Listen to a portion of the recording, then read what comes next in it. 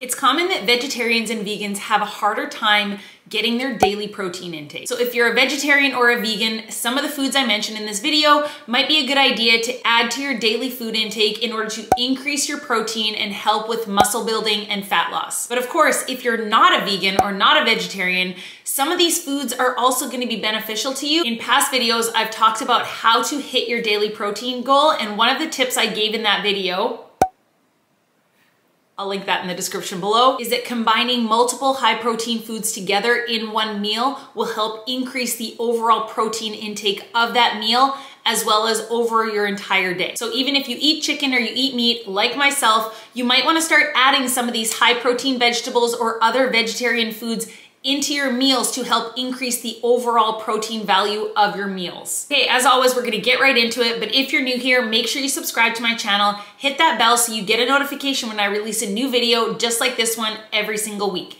My name's Michelle Roots, kinesiologist, personal trainer, nutrition coach, fitness and fat loss motivation specialist, and mama of 2 beautiful baby boys. I have over 16 years experience helping people decrease body fat, increase lean muscle, and become the strongest and healthiest versions of themselves, and I created this channel to help you as well. So of course, if you find this video helpful, make sure you give it a like so I know that you guys are still enjoying the content. Leave me any questions in the comments below. I'm always happy to help. Okay, I wanna get right into these 20 high protein vegetables and vegetarian friendly foods, but I just wanna note that I'm not gonna talk about the value of protein, why you should be eating protein, how it's gonna help you on your fat loss journey, how much protein you should be eating every day. I have a bunch of other videos already on my channel. I'll link them all in the description below if you wanna go check those out next to learn more about protein. Let's get right into the list. I'm gonna start with the high protein vegetables and then we'll work our way down the list into the high protein vegetarian friendly foods. Number 1, black beans and lima beans. Both of these beans are not only loaded with fiber, and if you wanna know how fiber can help you on your fat loss journey, I have a video talking all about that as well. I'll link that in the description below. But you are gonna get about 7 grams of protein in half a cup of cooked black beans or cooked lima beans. If you were maybe making a salad and you've already got chicken on the salad, you're gonna increase the overall protein value of that meal by another 7 grams. Number 2, surprisingly, spinach.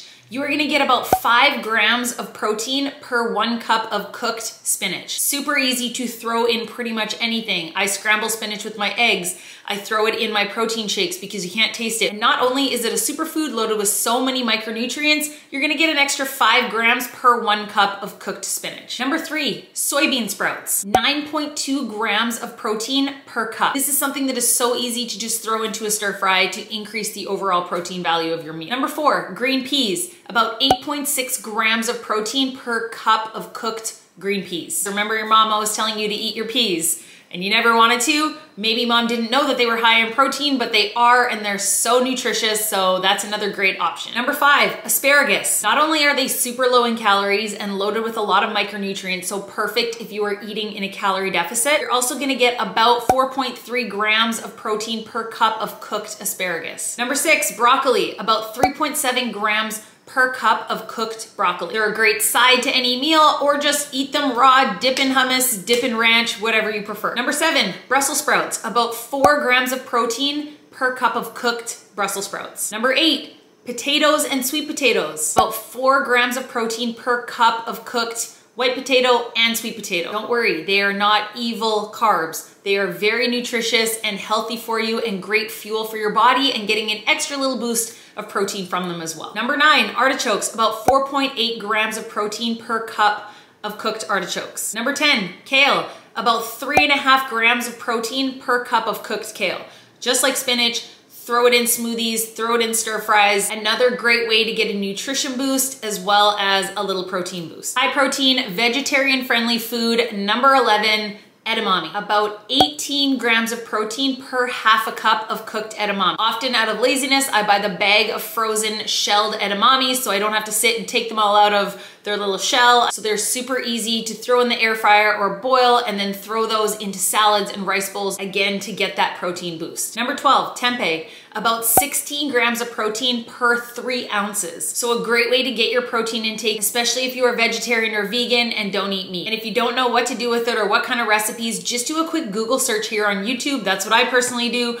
Healthy tempeh recipes, and there's a whole bunch that come up. But of course, Leave any of your favorite tempeh links or recipes in the comments below. Let's help each other out and see what kind of things we can make to increase our protein intake. Number 13, tofu, about 8 to 15 grams per 3 ounces. You can pan fry it, saute it, throw it in a stir fry again with some edamame or some of the vegetables I've already mentioned in this video, and you've got a protein-packed meal. Number 14, lentils, about 9 grams of protein per half a cup of lentils. They are also very low in calories, but very high in fiber. Perfect to make with soups, side dish, or even make lentil burgers. There's so many, again, different recipes. Just do a quick internet search and see what kind of things you can make with lentils and how you can incorporate them into your daily food intake. Number 15, peanuts or peanut butter. You're gonna get about 7 grams of protein per quarter cup of peanuts, or about 2 tablespoons of peanut butter. Now, I'm not talking the Jif sugar-loaded, chemical-loaded peanut butter. I'm talking about the natural peanut butter. So when you look on the ingredient list, it says ingredients, peanuts. That's it. The one that's a bit oily and you have to stir it, much better for you, and only 1 ingredient. Number 16, wild rice. About 6.5 grams of protein per 1 cup of wild rice. Number 17, chickpeas. About 6 grams of protein per half a cup of chickpeas. Of course, we all know hummus is made out of chickpeas. A great way to add a little bit of protein to maybe a sandwich. Instead of using mayo, you can spread some hummus on there. And just like edamame, I like to throw chickpeas in the air fryer and add them into salads, or just eat them straight out of the air fryer. Number 18, almonds. 6 grams of protein per about a quarter cup serving, and 2 tablespoons of almond butter is about 8 grams of protein. Again, the natural almond butter, not the one with all the sugar and everything. Ingredients, almonds, that's it. Number 19, chia seeds. 6 grams of protein per 2 tablespoons of chia seeds. Great to throw into yogurt, throw into a smoothie, throw into a salad. You can literally put them in anything. They usually dissolve in liquid, so you won't even taste them. You can also throw chia seeds in overnight oats. Again, just a nutrient boost and a protein boost for whatever meal you're having. And last but not least, number 20, steel cut oats. 5 grams of protein in about a quarter cup of dry steel cut oats. So say if you're having about the average serving of about half a cup of steel cut oats, you're gonna get about 10 grams of protein. They can also be used in recipes for homemade protein bars and homemade cookies for a healthier alternative to store-bought versions. So there you go, guys. Those are my top 20 high protein vegetables / vegetarian foods that you might want to start adding into your daily routine, whether you're a vegetarian or not, to increase your daily protein intake. If you're looking for more information about my personalized one-on-one fitness and nutrition coaching, I'll put a link in the description below as to where you can find out more about working with me one-on-one to reach your fat loss goals. Thanks so much for watching, guys. As always, I hope this video was really helpful. Make sure you give it a like. Again, if you're not yet subscribed, hit that subscribe button. Let us know, what are your favorite foods to get your daily protein intake in the comments below. Let's get the conversation going and help each other out. And I will see you guys next week.